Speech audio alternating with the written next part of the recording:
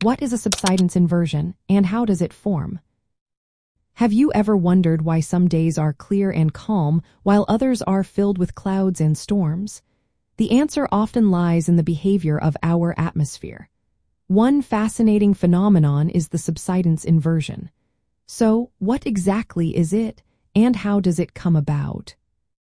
A subsidence inversion is a specific type of temperature inversion.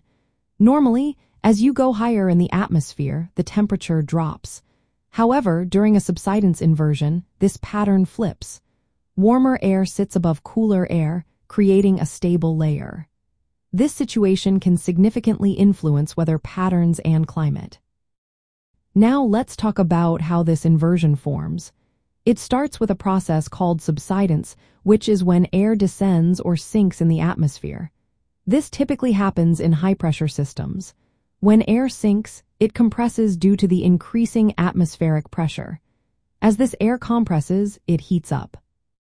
If the air descends for enough, it can create a layer where the temperature at higher altitudes is warmer than the air closer to the ground. This is how a subsidence inversion is created. You can often find these conditions over northern continents during winter or over subtropical oceans. The effects of subsidence inversions are quite interesting. They lead to stable atmospheric conditions, which often result in clear skies and calm weather. However, there is a downside. These inversions can trap pollutants close to the surface, leading to air quality issues.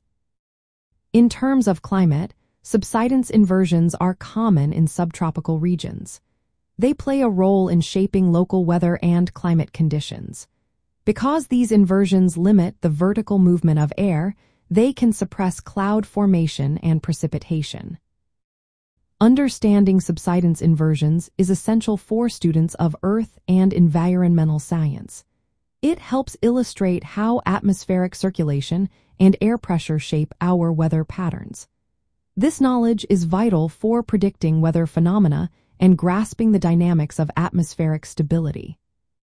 So, the next time you notice a clear, calm day, think about the subsidence inversion happening above you. It's a fascinating example of how our atmosphere works and influences the weather we experience every day.